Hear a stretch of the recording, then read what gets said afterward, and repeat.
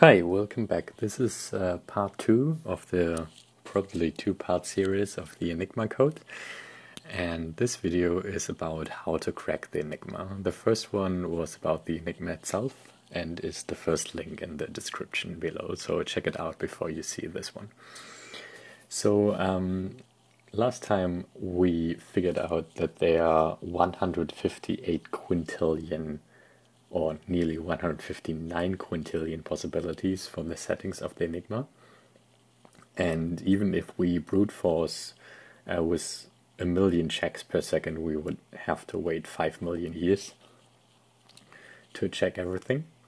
And instead we use a flaw that a letter can't represent itself, and we can crack it in an hour. So in this video you will learn how we do that. First of all, we need to guess a word. So we need to know or assume that, like, in the first 100 characters there's the word Enigma or weather report, which we will later use. And then we assume that we know the rotor positions and the rotor settings and the Umkehrwald settings, so the reflector settings. And if we don't know it, which we probably don't, then we just use the same method like 3 million times for all these settings. So this is just about how we crack the plugboard settings. So we first, as we guess the word, and we probably want to have like a long, relatively long word, and it should be in the beginning or in the end, so that we know, or that we assume it's like in the first or last 100 characters, so that we don't have to check too many possibilities. Then we can check in which positions it's possible using the flaw, because sometimes if they overlap so that a T would be encoded as a T, that would work, so we can reject that position for all possible rotor settings, plugboard settings, whatsoever, because it will never be the case that that is possible. And then we can make a guess on the plugboard, so connect one letter to another one, and we can deduce more plugboard settings, which I will show you in a second. So I made some changes to the layout here. So this is now the bomb setting and not the Enigma setting. So I've set the reflector or Umkehrwald, the UKW, and the rotors, rotor 1, rotor 2, rotor 3. And then the plugboard is empty at the moment. Then we have our secret at the top left, and our guess, which is weather report. And then we will later also see the plugboard setting on the left hand side. So now we can basically see that the R, or that this position is not possible for weather report because of the R, which would be encoded as an R. Then we can just move. So this is the first position where it's possible, and we also see a bar chart with which letter is used the most. So we have here 1R, 2R, 3R, 4Rs. And then you see also this one, which shows the current setting for the rotor position. So we can move by one step, and then the rotor rotates. And we want to go to the first R. Now let's assume that we know that the plugboard, or we just guess that R is connected to A. So we connect them, which you see here on the right now. Then we plug in the letter R, or we can plug in the letter E, it doesn't matter because it's symmetric. So we go for R because we connected R to A, and we want to use the plugboard setting. Otherwise we would need to set E to whatever, but we actually want to use the R here. So then I've stopped before the plugboard, or the return of the plugboard, and now it would connect from H to H, but we actually know that it has to connect to E, so we have to connect H to E, and then we can continue. So if we set R to A, then we have to connect H to E.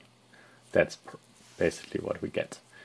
Now we also moved, because I've clicked on the R before, we moved one step, so because the rotor rotated to the next position, and now we can use R again. It's still connected to A, and we need to get an X out of it. So now we have to connect the K to an X. And continue.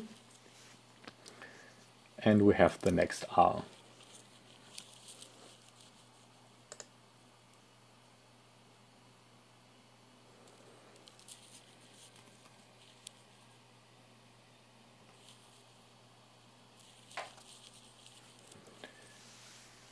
And now we can use actually the E before, because we have connected H to E, and can check whether H is connected to E again now, which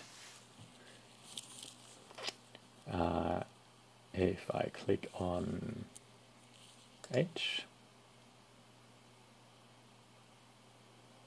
now we have to connect O to E,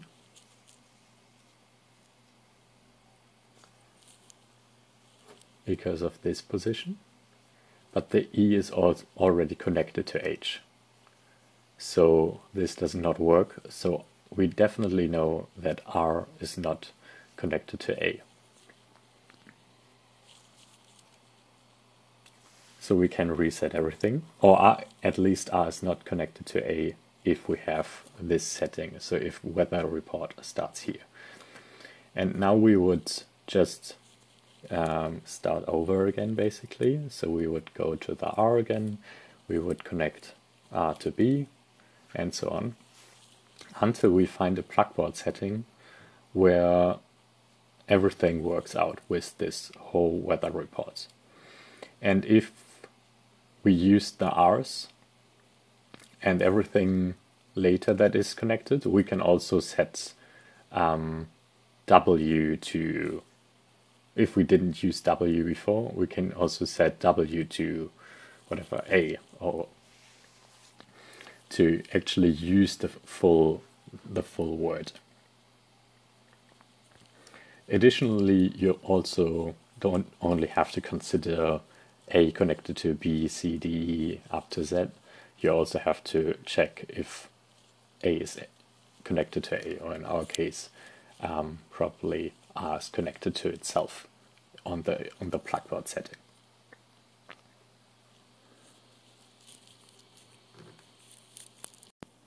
And now let's do a small recap. So first we start with a rotor and reflector setting. We will guess a word, check where the word can appear using the flaw that one letter can't encode itself. Then we guess a plugboard setting for a frequent letter, so in our case that was the R. Then we can deduce more settings, and we use contradictions to reject our guesses. And if all 26 plugboard guesses fail, so for the R we check all the plugboard settings, we don't have to check plugboard settings connecting A to B or stuff like that. We can, because the R has to connect to one of the 26 characters. And then we would choose a next rotor setting. So change the position of the rotor, or swap rotors, or change the reflector setting.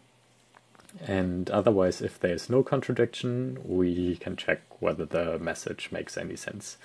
So it will, of course, include our guess, but that doesn't mean that it's actually the correct setting, because if our guess is very small, then a lot of rotor settings or Enigma settings in general will produce the hint at that position.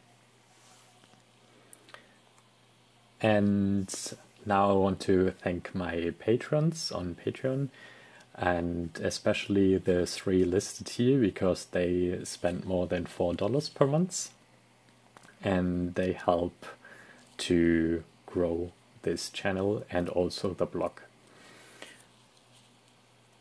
And here's some interesting links. So 2 links, 2 videos from Numberphile, where Dr. James Grime explains the Enigma machine in the first one, and in the second one the Flaw, so what this video basically is about. And then we have the Imitation Game, which is a movie, and it's not super accurate, but it's quite nice to watch. See you next time.